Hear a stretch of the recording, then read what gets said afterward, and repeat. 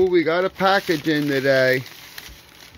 One my business partner sent me a guitar. This is his early models, one of his early models. I think he said like 3 years ago he built it. I needed a Telecaster. He sent me a bunch of pictures. I saw this one and said, that's the one.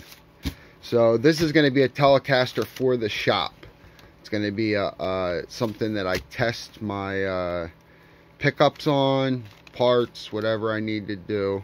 But it's also going to be my tele that I play too. So let's check it out, huh?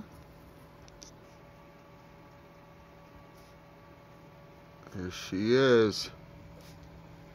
Perfect. It's absolutely perfect. So the mainstay of the business is, of course, my pickups. I make these once a year. I make enough for the whole year. We're going to be expanding into more tele pickups. I just didn't do a lot of tele pickups last year. I traditionally haven't done a lot. But we're going to start doing them a lot more. And relic parts. I concentrate a lot on relic parts. So I'll have a guitar to put some relic parts on, take some pictures.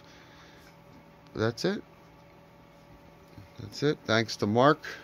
He sent this out. We're going to do it up. We're going to, you know, I like it. I like the look of it. I'm going to give it an old look.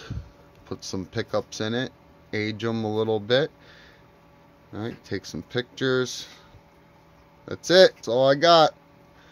My dog's back here bothering me. He wants to play bad. I better give him some attention. I'll talk to you guys later.